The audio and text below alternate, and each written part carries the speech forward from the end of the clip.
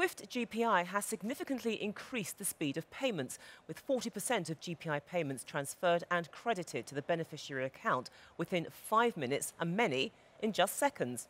Now Swift is building on this after a set of very successful instant payment trials with real-time payments market infrastructures around the world. It's launching a global instant payments service. Well, to look at the challenges ahead, we're joined by Harry Newman, who's head of banking at Swift, Fabrice Denèle, who's the Senior Vice President, Strategy and Partnerships of Natixis Payments, Cathy Newcombe, who's Director of Swift Business Management, Business Customer Solutions at Commonwealth Bank of Australia, and Matthew Hunt, who's the Chief Operations Officer at UK.Pay. So welcome all of you to Sibos TV. And Harry, let me start with you first. Those figures that I alluded to, very impressive with the basic GPI services, considering you launched them only 2 years ago. What's your reaction to the results? Are you surprised at all? Well, to start with, we were a little bit surprised because everybody had this perception in the past that, international payments are slow and take 2 days. Well, actually, they don't. And the reality was that nobody measured them, so nobody knew. So with GPI, we have undoubtedly speeded everything up, and now they're measured, and we see that they're very quick. And we thought to start with that actually when we got more and more traffic on, we might get more difficult traffic on, and they would slow down again, but they haven't. They've stayed very consistent. And we think that's just a great story for international payments. Okay. Now the ambition's clearly to make GPI instant on a worldwide scale. What's driving Swift? Well, what's driving Swift is that we have here the opportunity. The world is moving instant, and we have the opportunity to make a real-time instant payment system globally. And now is the time to do it. So that's the driver. It's a better service for all of the people and clients and corporates out there that banks can provide them. So we can build it. OK, let's move to Australia, which is where you come in, Cathy, because last year in Sydney, Swift announced the successful results from a first trial. That was conducted between 12 participating GPI banks in Asia and the Australian Domestic Instant Payment System, that's NPP. Tell us about these trials and also what you found. Well, we were a participant in that trial, and we found it relatively easy to participate in the trial. It doesn't take a lot of resources or even a lot of time, a bit of planning, and very good results, dramatically reduced processing times into the Australian market from a number of different Asian markets into Australia. So we were then very happy to continue on the instant journey and participate in the Singapore trial. So this time we were sending the payments from Australia into Singapore.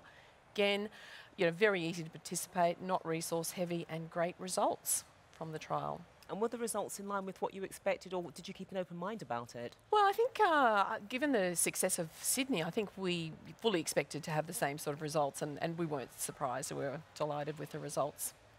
A trial with the European TIPS TIPS has also recently taken place. What were the differences compared to the earlier trials? Were they larger in scale? Were there more participants, more complex? All of those things, yes, there were differences. It was a much bigger, more complex trial across more time zones, more banks, more countries involved.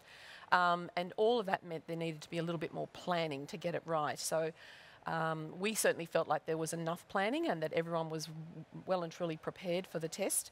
And again, we saw incredible results. Payments into Europe during our day, which is the European night, and still processed in the same sort of time frames that we were seeing into Singapore and into Australia. And Fabrice, this is where I'd like to bring you in, because you also took part in the European trial. So why did you take part, and what was the main inspiration for your involvement? For us at Natixis is, let's say, quite obvious. On the one hand, we were early adopter of GPI as global transaction bankers, and we were the very first to provide the information through GPI to our customers via the corporate portals, let's say. On the second hand, we were the very first to, let's say, start with the instant payment initiative in Europe. So bringing the two, let's say, new features together within this proof of concept was something very interesting, and we were very happy to do that. Harry, I understand there were significantly more participants in this one. Is anyone welcome, or are there more specific requirements that need to be met in order to participate? In principle, everybody is welcome. Now, Europe's a bigger system than Australia or Singapore, as Cathy mentioned, but they have to obey the rules. So we need to make this work, we need a solution where you have a service level across GPI and a service level to get into the local market infrastructure, the real-time payment system, that we agree with them. So the participant has to obey those fundamental rules. Now, obviously, that doesn't cover all the commercial arrangements of how payments are made. That's all left to them. But in principle, anyone can play who's going to abide by those service levels. And Fabrice, what was Natixis' role in that TIPS trial, and how difficult was it to play that role? Did you have to make any infrastructure changes, for example? In terms of infrastructure and IT project, it was not that huge. It required more expertise, I would say, especially in the role we've chosen, which is intermediary bank role, meaning that we had to, let's say, translate the Fin word into the ISO word and the other way around. So it was not that difficult, because for sure, you can imagine that we have been working on this translation, which will become massive and at scale in the coming years. So using that and applying that to this proof of concept was our main role. It could have been hard time, but with the expertise we have put in that, it was not that difficult. And it's not, let's say, this is not a concern that new participants should have in the coming years. Cathy, how well did the trial with TIPS go? I think it went very well, and one of the differences above the trial into Australia and into Singapore was this time we were seeing live status updates from the GPI tracker, so that made it feel very, very real, the fact that we could see that payment moving from one bank to another and then finally being settled. So I think that gives us a great deal of confidence about what it will be like when the world is operating in a complete real-time environment. Fabrice, let's broaden this out. How do you think other countries that want to do this go about it? I mean, is it driven by the banks, and should they involve the operator? And where does the domestic regulator fit into all of this? I guess this is, for sure, this is on as Harry said, on a voluntary basis. This is driven by banks and participants within the system, for sure within the SWIFT community. The local, or let's say regional operator like TIPS or NPP needs for sure to be involved and to respect the rule books that have been set up. But apart from that, there is no real adherence with the local regulators, apart respecting the local rules, for sure. Having said that, probably to make it happen and make the network, let's say, at scale, we'll need to solve some problems or additional hurdles. For example, on the regulatory side, the FATF constraints and sanction screening and so on is something we have to take into account, because when it comes to transfer cross-border payments, we have for sure to filter everything. Another hurdle would be on the scheme management, let's say, side of things, because, for example, we need to ensure that the data are transported from end to end so that the user experience front end is the same. But apart from that, we have all the blocks to make it at scale in the coming years. Matthew, can bring you in. Payment market infrastructures are key contributors to all of these successful trials. Can you elaborate a little bit for us on this? And is there any value in this for market infrastructures themselves? Sure. So in the UK, we're in on this as well. The faster payment system in the UK has been involved in these trials on a sort of tactical basis, and I hope I'll come on later to say what the strategic answer is. But I think I'd highlight two main benefits to us.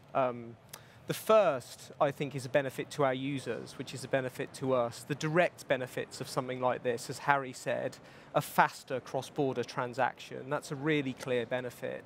And I think this also has the potential to make these cross-border transactions more reliable as well. The second, though, which I think is the key one, is a bit more intangible. Payment systems only work when people are confident in them.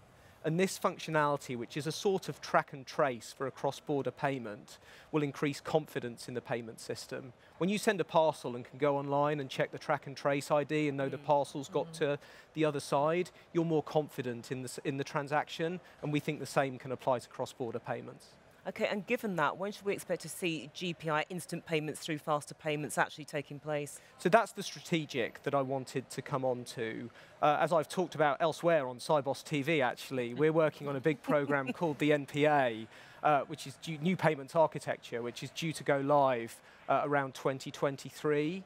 That will implement a new data standard in the UK payment system that enables something we call richer data, that enables extra data to be attached to the payments. One of the fields that we will have in that richer data is a field for a track and trace ID like Swift GPI. So that's the route to a strategic solution for us. Harry, what else needs to be done to make instant cross-border payments a reality for everyone now? So now is the time to get going. We've done the proofs of concept. We know how this concept works. And what I would say is to every market infrastructure who's an instant payment system, let's do this. Let's come and play and build those service levels between the international space and the domestic space that will make that work. As Matthew says, that's not going to be overnight. There, everybody has their domestic building and issues to solve. But now is the time to do this, and we can make this happen. Okay. I want to put this question now to Cathy, Fabrice and Matthew, so please forgive me. Sure. But just your perspective on this. Which market infrastructures are on your personal top list to actually join this initiative? Well, I might go first. Look, I think it's like anything. Like the sooner you get scale, the better we all start to realise the benefits, and our customers realise the benefits. So I think you've just got to go with the corridors that have the most volume. So you're talking US dollars, Great British pounds, euros, Japanese yen. I'm not sure what the order of currencies is after that, but I think we just tackle the volume and work through it that way. And Fabrice?